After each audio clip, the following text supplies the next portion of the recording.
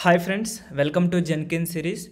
So in the previous videos I explained about how to create the pipeline by using the Jenkins file in the real time, how we will create. So once we are good that part, then we'll see in the next part is about the test reports. Okay, if you are writing any project, the main thing they will check the quality. Okay, how many test cases is passed, how much percentage is done, like any test case is failed while building your project. So how to generate those test reports by using the Jenkins. Okay, if you like those videos, please subscribe our channel and click on the bell icon. You will get the more interesting updates day to day. Okay, so let me quickly start. Okay, let me create a project. Okay, we created a lot of jobs, right? You can categorize these jobs in different folders, like production jobs, okay, staging jobs, UAT jobs, in that way. Okay, what I will do here, okay, I will explain that point. What I will create the new project. Okay, so what you will give, I will give as a test underscore maven underscore report. This is my project name. This is a freestyle project. Once you are good this one, then we'll add in the pipeline in the later. Okay, so click on the GitHub project just to provide your GitHub URL. This is my project URL. If you want, you can use this report, but I'm keep on changing it. Maybe it will be fail or it will be run also. Okay, if you go down here, there is a source code management. What I'm give the git, and you need to give your repository URL. How to give? Just come here, copy and paste it. So GitHub URL also you given. So I'm not touching anything. Build trigger I will build manually. So before running your project, you need to delete the workspace, okay, before new build started. And if you come here, there is a build step is here. Click here, there is a top level maven target. Okay, what you want to do, you need to clean, you need to compile, then you need to test. Okay, and there is a, okay, first I will run this project. What will happen in the target folder, we'll see. There is a click build now. Your project will start. So this is your workspace.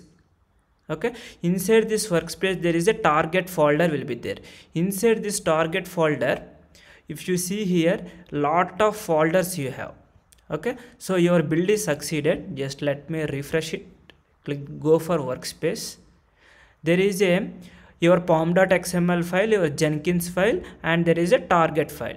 Okay, in this target folder, if you see surefire-reports, in these reports your .xml file will be there. This is the report you need to configure in the Jenkins. If you click here, that is a XML file. You need to use this XML file. You need this path.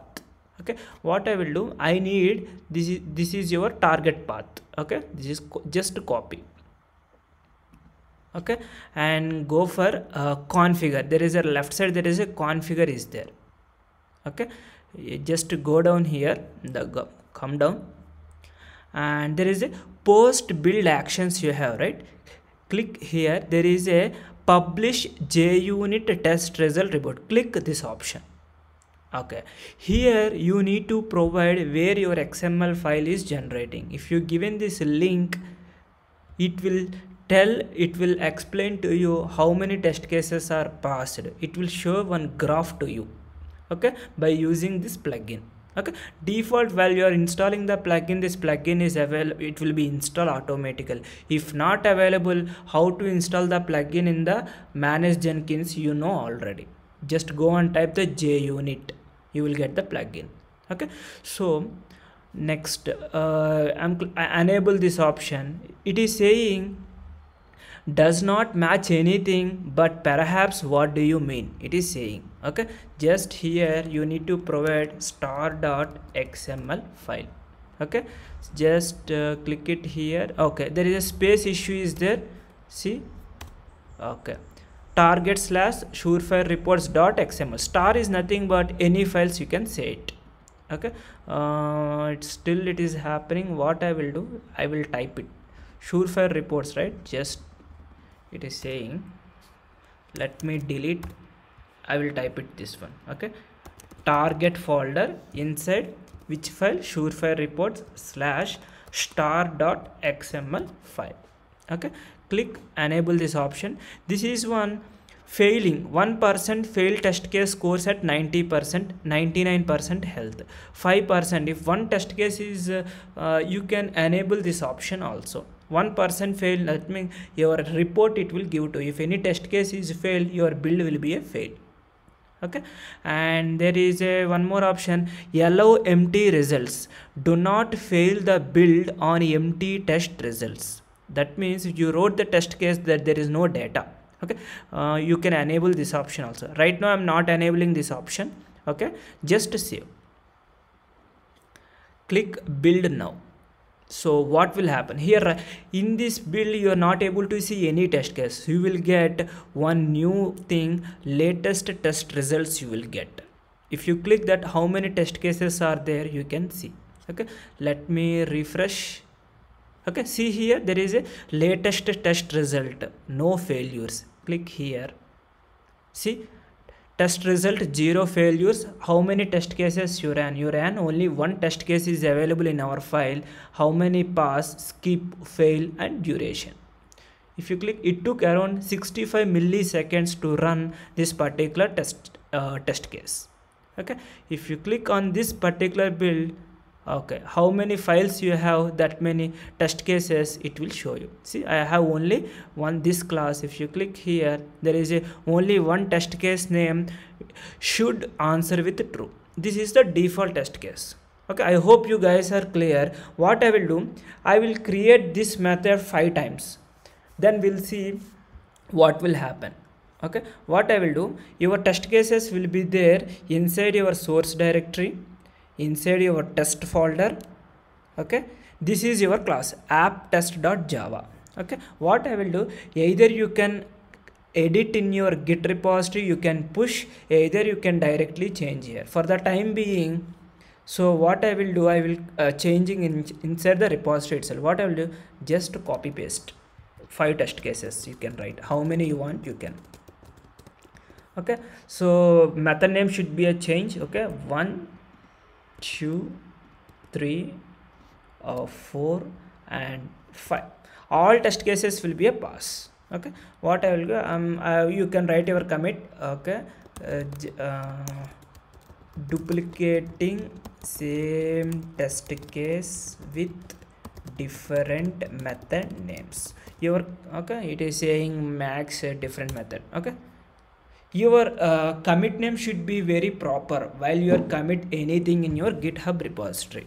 Okay, now it is test case is updated. Now what I will do here, again you can go here, just build now, click build now.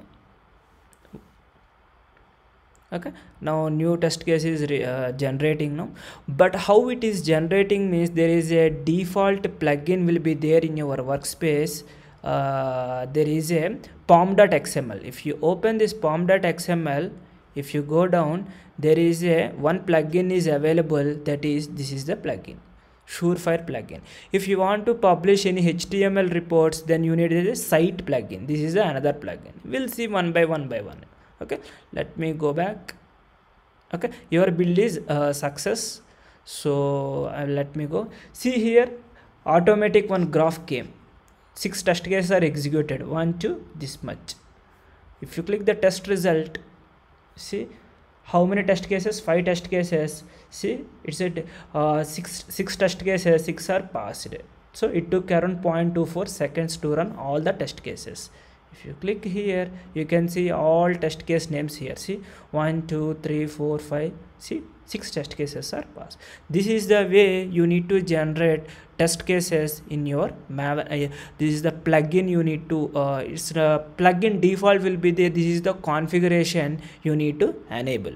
Okay, once you are good this one, in the pipeline how to add, in the next part I will explain. Okay, I hope you guys are clear. If you like this video, please subscribe our channel to get more updates. Thank you guys.